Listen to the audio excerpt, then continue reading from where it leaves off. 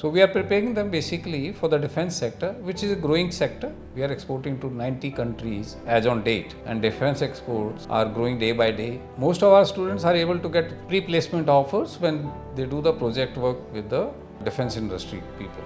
With respect to defense technology, we have 3 programs which are approved by Department of Higher Education, Haryana. One is MTech Defense Technology. Then we have integrated BTech MTech program, which is a 5-year course. We also have BTech Defense Technology program, which is approved.